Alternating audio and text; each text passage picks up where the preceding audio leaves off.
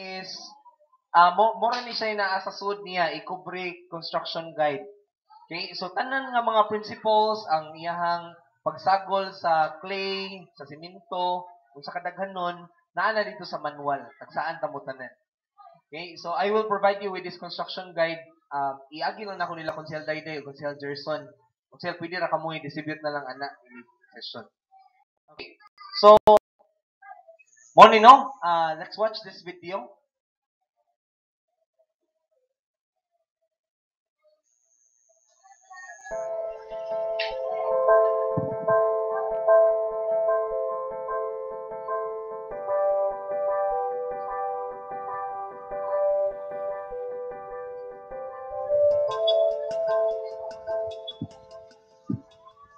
What we do is we get used plastic bottles. There are a lot of them because people like to buy soft drinks and bottled water, and then we stuff plastic into the bottle like this.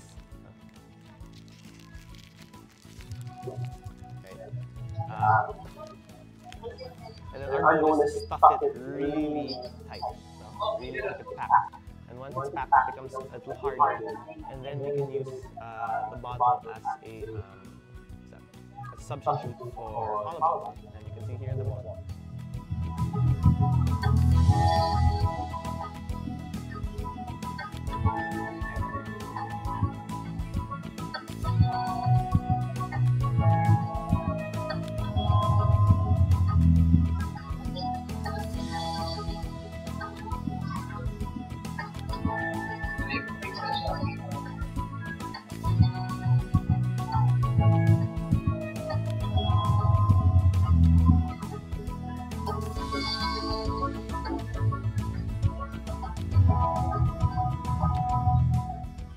Behavior where you realize plastic is a hassle, because it really is. The plastic that our grandparents first used, it's still here today. It's either in a museum or on the ocean floor.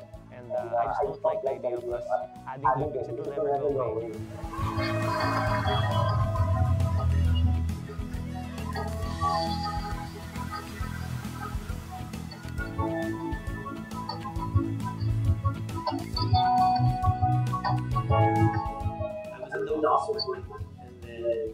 And then there's a 6-year-old girl who comes in and gives me 2 Ecobricks. They're only 500 ml bottles, but it's so cute. So the little girl says, "Hi sir, can you take my Ecobricks?"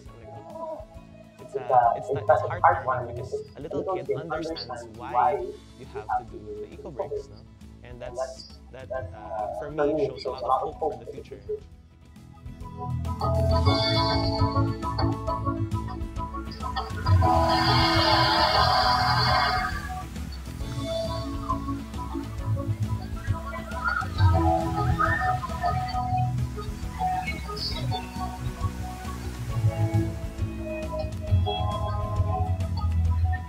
Well, I want to see beach that's just all sand and people having fun. I don't want to see trash and bottles.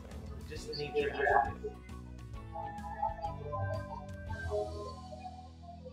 Okay. So mo ni ako ang dream no nga kanang ang mga purok ato mo ginang community maghimo na sila mga Ecobricks ug tanan natog himong Ecobricks na mga limpyo tag Sabado. And then ang atong first love project kay atong ihatag sa eskwelahan para ang mga sunod nga mga generation makasunod sila. Okay, so imagine na atay mga area diri nga purok kaiktay, purok unsa pa nga purok school site, purok Ma'am Josephine sa purok niya Ma'am Josephine. Proper kaiktay din kang ma'am purok sige na ni. Oh, sa regla dayon. Oo, kalandro. So, mo na no natay mga area diri ba nya. Apil na ninyo sa inyong indicator sa inyong community service sa inyong naga akong garbo. Na ba mo ikuan kanang service to the community? Na ba nay apil na konsehal ang kuan? Yung mo kay boss inyong scorecard? Na ano? Oh. So nagtinabangay mo recyclable materials daghang kay igo. Nya picture gini niyo i-document kay kanigong naga akong garbo more on sa pictures. Nya kanigong diri gipausab na ko tanan kay katong niari itong mga supervisor o gatong superintendent ipabali lagi nila sa ubos tanan para dili mag-alis sa danan sa mga bata. So muna, nag-struggle na sa daron, balik na sa sinugdanan. Akong idea kay adto ta dito sa kanagin na yung mga lingkuranan na areas. Diha na to kuan na to ang mga Ecobricks nga mga lingkuranan. Oh, dito sa ubos. Atong libilan sa inyong mga purok. Kanang donated by Purok Kuan or a love project of Purok Kaitay, Purok Kalandron, Purok pwede sad. May problema. Oh, basta ako ang purpose ani kay masugdan lang. Kaya sakiton sa tamo sa mga design nga pwede na to kapilian.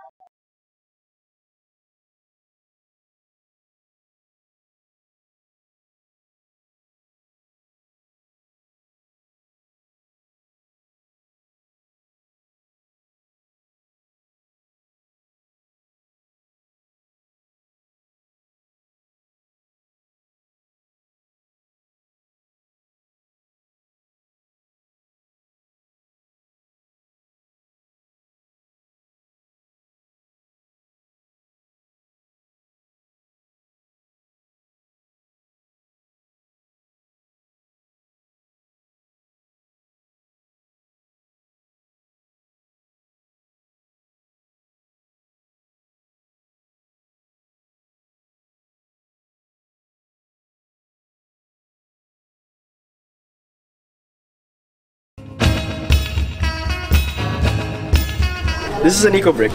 It contains plastic trash, such as straws, lids, plastic bags, and other non-biodegradable trash. Let me show you what we can build with it. Right over here are Ecobricks that are mounted and ready for cementing.